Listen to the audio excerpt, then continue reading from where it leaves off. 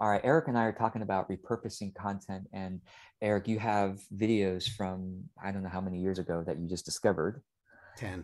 that 10 years ago, Yeah. that where the production quality back then, cameras weren't as good, etc.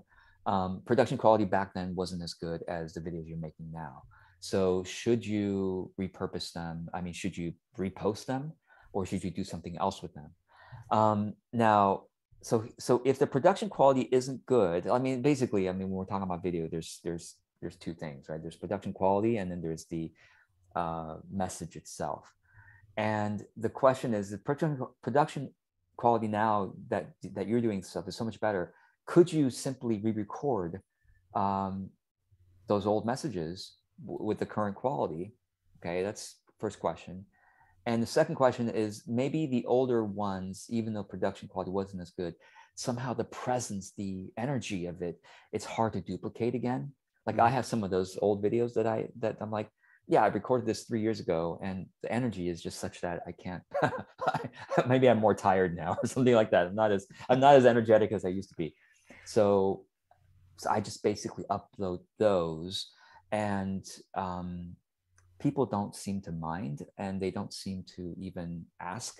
I look more or less the same. Now, if you're like hairstyle or whatever, something about you looks different, and it's like one video looks like this, another Mhm. video looks like that, then you might want to do like a edit the video into like having a lower third. This is, or just a little bit of a something. It's like from 2010, Yeah. something like that.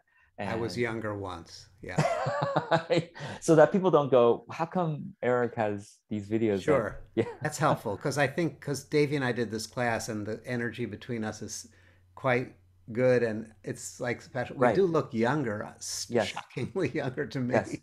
yes, But I was yes. thinking of making a video like just introducing the sequence, going like, we found this and it's so good, even though, or something like, Beautiful. That's a great way of doing it. Like the lower third is a very quick, lazy way of doing it. It's okay. very easy to do. But then, not sorry, lower. It doesn't have to be a huge lower third. It could be Yeah. just some text from the archives, you know. But if you can record a little preamble to Yeah. say, we were younger once, and make something fun out of it, then yeah, then Okay. yeah, yeah. So That's helpful. yeah, and you can even just say, hey, this is a kind of like a dive into the archives, like a special look.